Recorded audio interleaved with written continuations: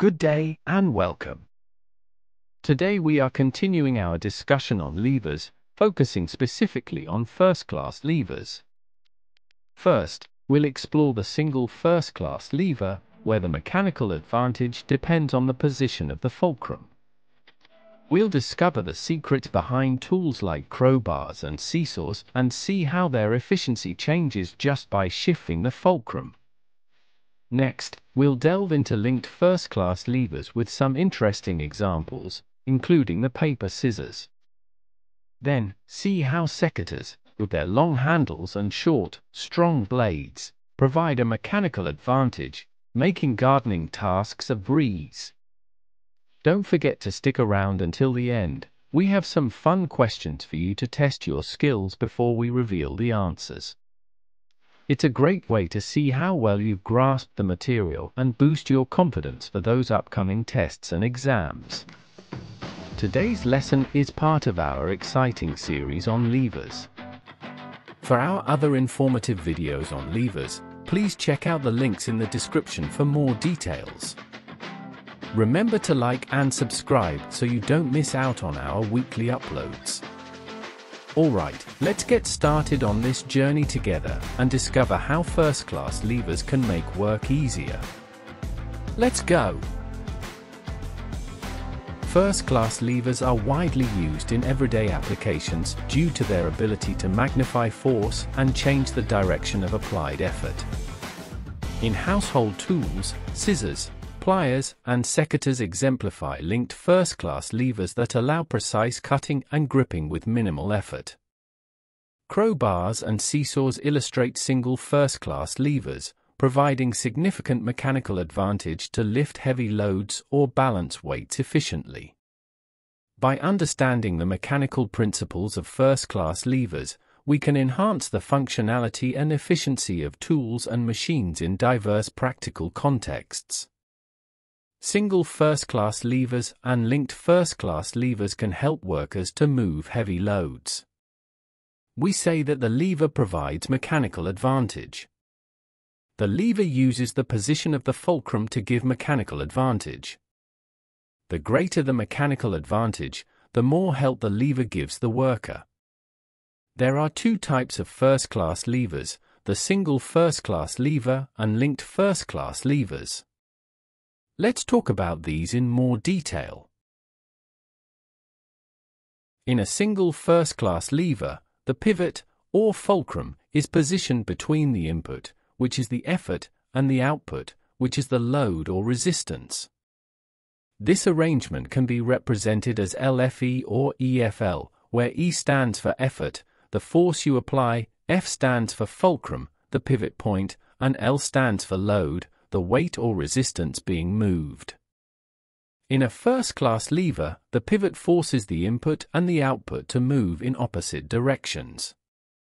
When you push down on one side, the effort, the other side moves up, which is the load. Mechanical advantage, MA, depends on the position of the fulcrum. The effort arm is the distance from the fulcrum to where the effort is applied, and the load arm is the distance from the fulcrum to the load. The further you apply force from the fulcrum, the easier it is to lift up an object. This principle is the mechanical advantage of the lever. Essentially, the longer the effort arm compared to the load arm, the easier it is to lift the load. The placement of the fulcrum relative to the effort and load determines the mechanical advantage. If the fulcrum is closer to the effort, then mechanical advantage is less than 1. You will need to put more force to move the load. If the fulcrum is in the middle, then mechanical advantage is equal to 1. That means there is no change in force. If the fulcrum is closer to the load, then mechanical advantage is greater than 1.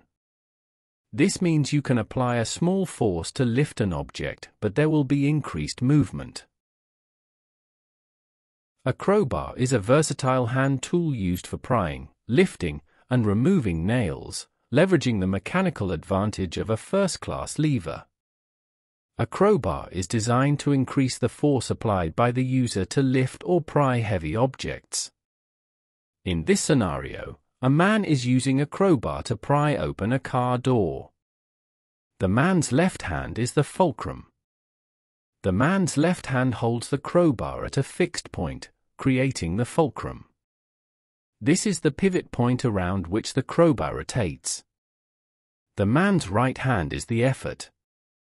The man's right hand applies force to the opposite end of the crowbar. This force is referred to as the effort. The object that the worker aims to lift or move is the load. In this case, it is the car door. The principle behind using the crowbar as a lever is based on the concept of mechanical advantage. By positioning the fulcrum closer to the load and applying the effort further away from the fulcrum, the man can put a greater force on the load with less effort. The crowbar, as a simple yet powerful tool, exemplifies how basic mechanical concepts can be applied to achieve practical solutions in everyday work. This includes pulling a nail from a wooden plank, opening a crate, or lifting heavy objects. In construction or demolition work, materials like wooden beams, metal sheets, or tiles may need to be separated. A crowbar can be inserted between the joined materials, and using the fulcrum technique, the worker can apply force to break the bond. A seesaw is another example of a first-class lever. In a seesaw, the fulcrum is at the center, with the effort applied on one end and the load on the other. By moving further from the fulcrum, you increase the mechanical advantage, making it easier to lift the person on the other side. Linked first-class levers are two levers joined together, with the fulcrum being the point where the levers connect. This configuration allows for the creation of mechanical advantage based on the position of the fulcrum.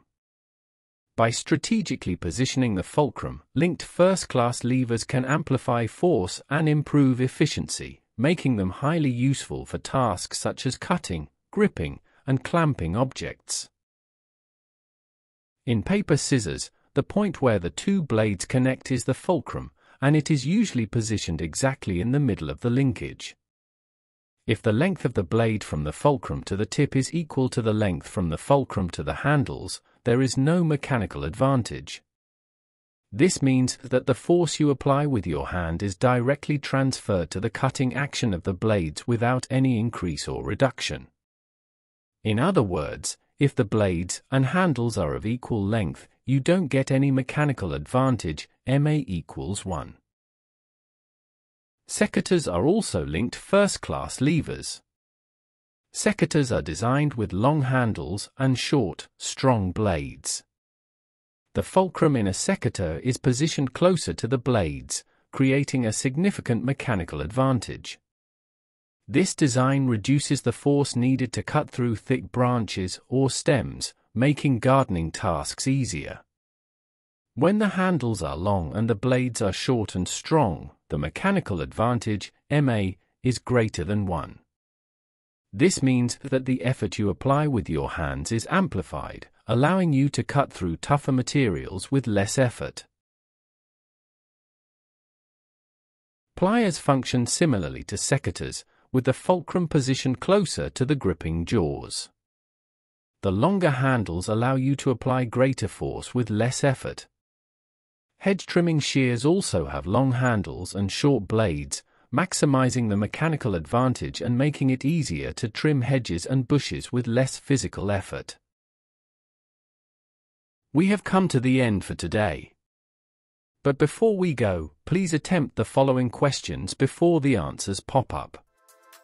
You can pause the video as you go.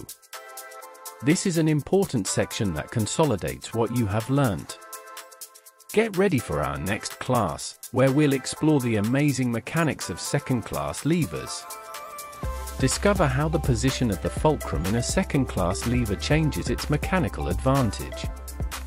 Plus, we'll examine linked second-class levers through cool examples like the office punch and the heavy-duty stapler, revealing the secrets behind their efficiency. Don't miss this exciting deep dive into everyday tools. So, let us meet next time as we discuss this further. be sure to check out the link for this in the description. Also, please do not forget to subscribe so that you do not miss out on our weekly uploads. Otherwise, thank you for watching and keep well.